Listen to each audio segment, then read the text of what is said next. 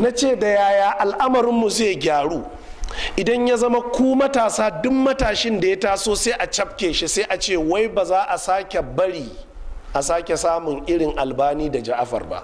Me yake nufi da Albani da Ja'afar? Wai ba za a sake samun waɗanda za su tsayu da kansu nan gaba ba. Duk wanda ya taso sai su cafke shi. Matashi ne ɗan ƙarami bai wuce shekara 32 ba a garin na ya taso vibrant. Ana kafa gwamnati an ɗauke shi an zuba shi cikin malaman ɗariƙa da na ƙungiya sun tafi umara. Me za ka yi da umara? Ka je ka zauna a Madina shekara 4 ko shekara 5. Umara ita ake buƙatar malamai su je? Umaran nan da tana zama solution duk duniya ba inda ake zuwa umara irin Najeriya. Ka je gaban Darut Tauhidi 25 ga Ramadan duk 'yan Najeriya ne. An samu maslaha ɗaya daga cikin matsalolin da ke damun mu ta gyaru? Ashe ba zuwa umara ne solution ɗinmu ba.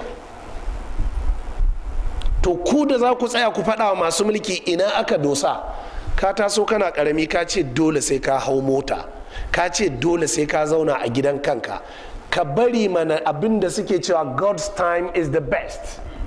Ka bari lokacin kai a'a sai ka ce kai yanzu da ka taso dole so kake kana da mota, kana da gida, kana da kaza, kana da kaza, kuma baka da hali. Dan haka shikenan in suka ce maka zo sai ka karba. Shikenan to ka je umara ka dawo. Shikenan ƙasa ta gyaru. Shikenan al'amarinmu ya matsalolinmu sun ƙare. Matasa sai kun yi haƙuri wannan gwagwarmayar tamu, in ba haka ba wallahi ƙasar ba za ta gyaru ba. Domin dama the 4 powers cikinsu guda ɗaya ne ake sa rai, yanzu sauran sun yi collapse.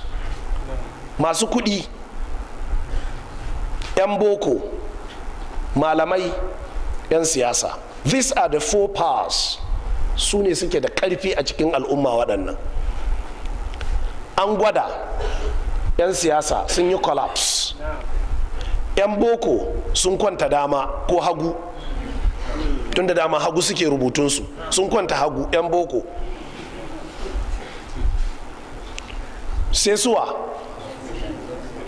masu kuɗi, ku duba suna da amanar da in azumi ya zo za ku samu rahama. Azumi na zuwa siga karuwa take, ma'ana azumin ma laifi ne, don haka bari a azabtar da ku, uban waye sa ku, don haka bari a kara muku kudin komai. Azumi ma laifi ne. Din Najeriya babu okonko ko okoronko da ke sai da siga, da yin siga da transportin nata da komai musulmi ne suke yi a Najeriya.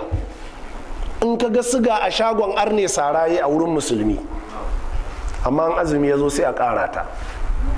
Duk abin da ake siyarwa an azumi ya zo sai a ƙara, idan sallah ta zo sai a ƙara, musulmi ne suke siyarwa. Don haka masu kuɗi su ma sun kwanta hagu.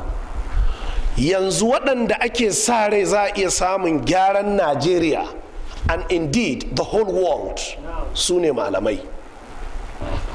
To in ya zama the younger generation na ulamas, matasan malamai in sun taso, wai su ma ana applying wannan philosophy, get them young, catch them young, wai a cafke su kafin su kai ko ina. Shine maganarsu da suke cewa ba za su sake yadda a sake samun irin Albani da Ja'afar ba. Abin da suke nufi kenan, a samu waɗanda za su tsayu da kafafuwansu su faɗi gaskiya ba sa shakkar komai. Sun ce ba za su sake yadda ba, amma kai za ka fahimci wai za su tashi su faɗa da ku ne. A ba faɗa za su yi da ku ba, wayo za a yi muku. An fahimci ina weak point ɗinka. Kai aikin hajji kullum kake so ka je sai a kawo maka kujerun hajji 5, shikenan an gama da kai. Me kake so? Amarya kake so ka ƙara, nan da nan sai a turo maka kuɗi. Me kake so? Gida kake so sai a, me kake so? Mota. Me kake so? So kake a rinka jin sunanka a rediyo ko jarida, duk zaka ji. Duk abin da kake so shikenan. Amma fa ana nan sai ka ji kawai baka san yadda aka yi ba, sai ka ji ka daina wa'azi. Ba wanda ya hana ka, sai ka ji ka daina wa'azi. Ku kewaya ku gani, guda nawa kuke da su? Sun yi shuru. Shine ma'anar ba za a sake samun Albani da Ja'afar din ba. It's a very strong philosophy and they mean what they say. Da gaske suke yi.